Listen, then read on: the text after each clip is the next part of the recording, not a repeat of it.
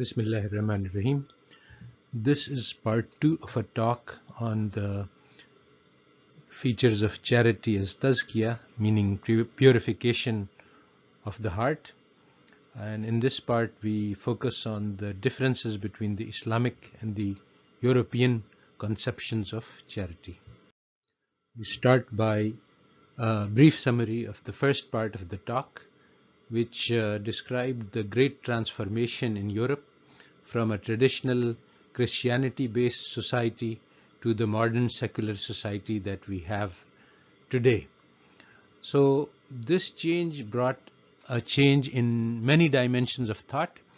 Briefly, some of the main changes occurred in the conception of society as just a collection of individuals working there separately for their own separate goals, as opposed to a traditional society which thinks of society as a community of people all working together for a common goal.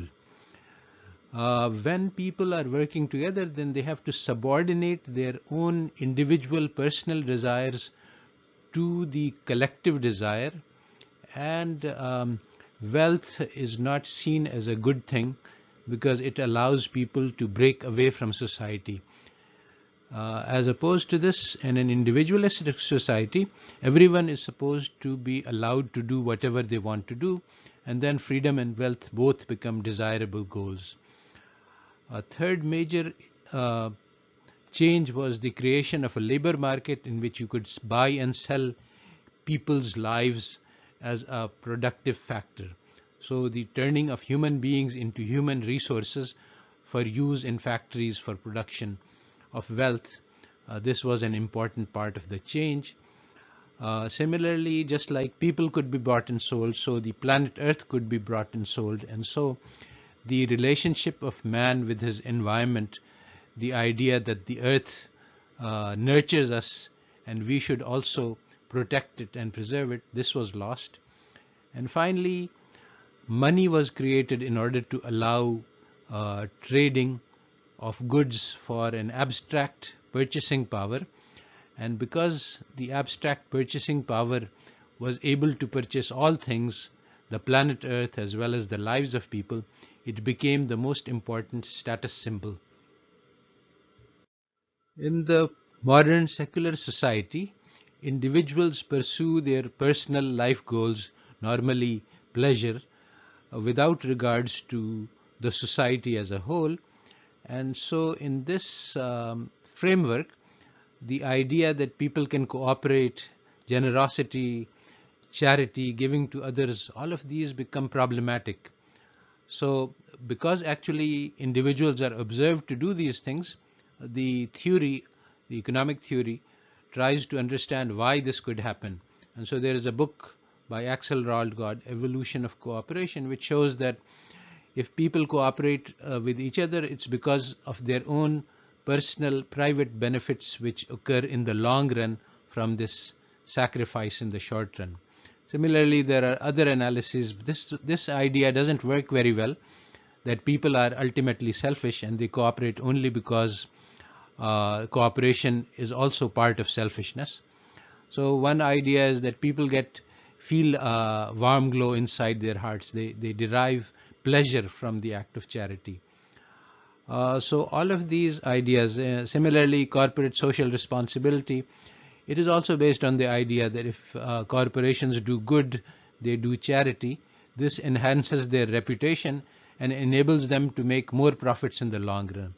So ultimately, all of these ideas reduce to the idea that charity, selfishness is the primary motive, and if cooperation is done, if generosity and charity occurs, it is all due to long-run selfishness as opposed to short-run selfishness. These are all ideas which are very strongly in conflict with Islamic ideas. Just like understanding the Western ideas requires looking at the history of Europe, so understanding Islamic ideas requires looking at the history of Islam. In particular, 14 centuries ago, the teaching of Islam came to the desert of Arabia, and they lifted very ignorant and backwards Bedouins to world leaders, and these teachings created a civilization which was the glory of the world for more than 1,000 years. And this revolution was created by a knowledge which was given to man, as the Quran, the first few revelation ayah of the Quran say, read in the name of thy Lord who created, and they tell about the Lord that Allam al insana bil qalam, Allam al insana ma lam yalam, that Allah Ta'ala taught man by the pen and taught man that which he did not know. So it was this knowledge which came, which lifted the Bedouin to world leaders, but it was also prophesied that Islam came as a stranger and will become a stranger. It is obvious that Muslims no longer have this knowledge because they are no longer world leaders. The Quran promises that if we have the faith and if we have the knowledge and if we have the amal, the action on this knowledge, we will be given the khilafah, the leadership of the world. But because we have lost this knowledge, so we are no longer, we are at the bottom rank of the world civilization, just as the Bedouin were in the age of ignorance, the age of darkness which was there before the coming of Islam. So why did Islam become a stranger to the Muslims? The greatest obstacle to understanding the teachings of Islam comes from the Western education that we all receive. This education teaches us to think about the world in certain ways, and it gives us a theory of knowledge. What is knowledge? And basically this theory says that knowledge is what was developed in the West over the past few centuries. And these ideas which we learn from our education make it impossible for us to understand the true, genuine Islamic teachings. So how did these ideas become common among the Muslims? Well, it was a long process of global conquest which was done by Europe over the past few centuries, which colonized the world and spread Western views in the Muslim lands.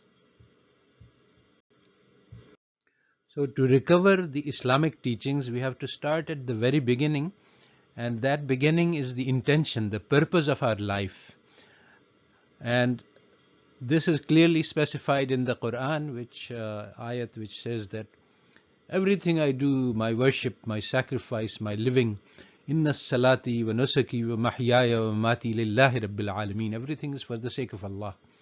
So with this first step only, and with this beginning only, it becomes possible to make sense of the message of Islam. Now in the Western educational system, we study for years and years, and there is no mention made of Allah, and there is no mention even made of the purpose of life.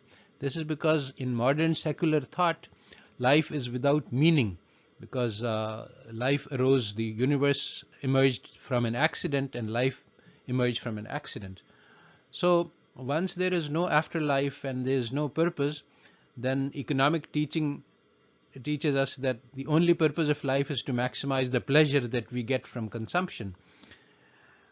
In fact, this is opposite of what the Quran says, that those who follow their idle desires, those who worship their nafs, will go to Jahannam. And these are actually two opposite religions. Jeremy Bentham created this religion in opposition to Christianity. And he said that morality will come only from those things. Good things are good if they bring us pleasure, and something is immoral or bad if it brings us pain.